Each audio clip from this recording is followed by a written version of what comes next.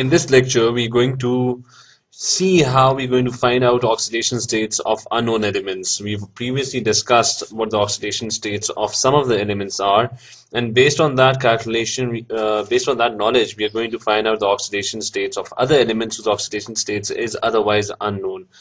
Now, I'll do an example for you. For example, if we have HNO3, which is nitric acid. Now, in nitric acid, you're sure of what the oxidation state of hydrogen is. It's +1 over here.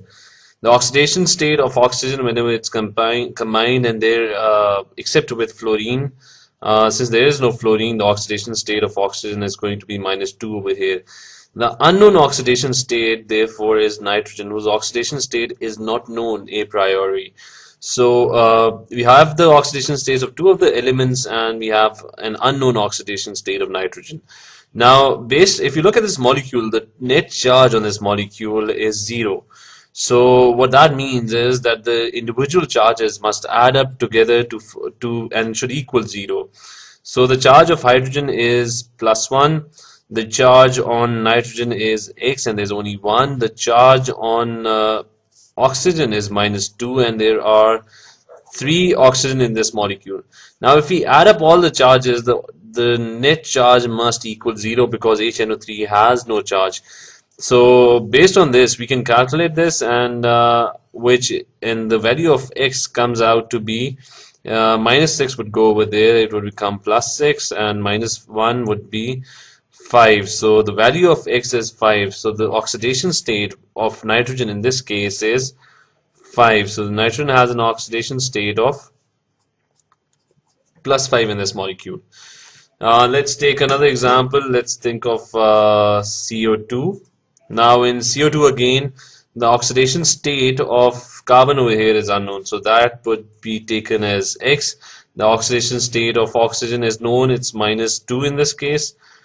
And again, we apply the same rule. The individual oxidation states must all add up to the net charge on this molecule, which is 0 again. So let's take the oxidation state of carbon, which is X, and the oxidation state of oxygen is -2, and since there are 2 of them, so it's -2 into 2, and that should add up to 0 again, and X in this case comes out to be +4, which is the oxidation state of carbon in this molecule. Let's take a slightly more complicated molecule. Let's think of HClO3. Now, this is slightly more complicated. We already have hydrogen, whose oxidation state is +1. Now, chlorine would be -1 except when it is bonded with oxygen, but over here it is bonded with oxygen, so it isn't -1. So we don't know what the oxidation state of chlorine is. Let's take that as X. And since oxygen was more electronegative than chlorine, so oxidation is going to retain its oxidation state of -2. So oxygen would be -2. So again, the net charge on the entire molecule is 0, so the individual charges must add up to 0. So you have +1. That's the oxidation state of hydrogen, and chlorine would have an oxidation state of X, and oxygen would have an oxidation state of -2, and there are 3 of them, so we multiply it by 3, and the total charge must add up to 0, and in this case, X comes out to be 5. So chlorine has an oxidation state of +5. Unlike otherwise, it would be -1, but since it is bonded with oxygen, so the oxidation state of chlorine had to be calculated. Another molecule can be taken, for example, if we have NCl3. Now, this one is an interesting molecule. We can use our understanding of electronegativity to find out the oxidation states of both the elements in this.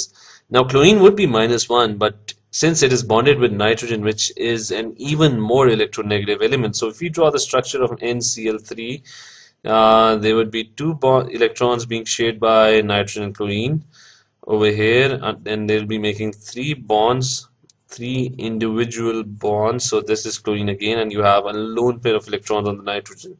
Now, since nitrogen is a more electronegative element, so all these electrons are going to reside closer to nitrogen.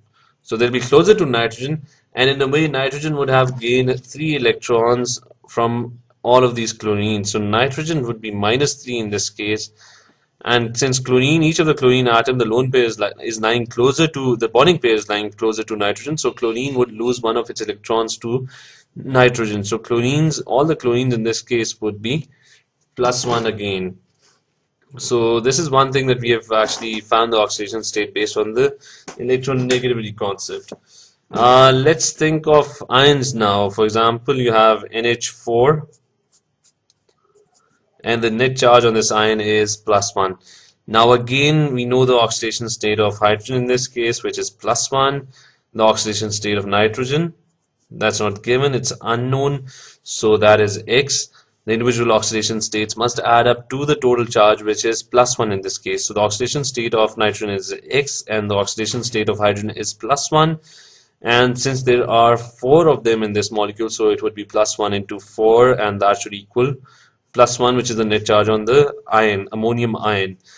X in this case comes out to be -3, which is the oxidation state of nitrogen in this molecule. Let's think of another ion, a more complicated ion. Let's think of Cr2O7 -2, or the dichromate ion. Now, in this case, chromium is a transition metal, so we don't know the oxidation states of transition metals. They need to be estimated. So chromium would be X over here. The oxidation state of chromium would be X. The oxidation state of oxygen is already known, which is -2. So, and the total charge on the ion is -2. So the individual charges must all add up to -2. Since there are 2 chromiums, so oxidation state of chromium is 2, but that would be multiplied by 2 because there are 2 of them. The oxidation state of oxygen is known, which is -2, but that would be multiplied by 7 because there are 7 oxygens over here, and the total charge must equal -2. And if we calculate this, 2x comes out to be equal to 12, and x would be equal to +6. So the oxidation state of chromium in this molecule is +6.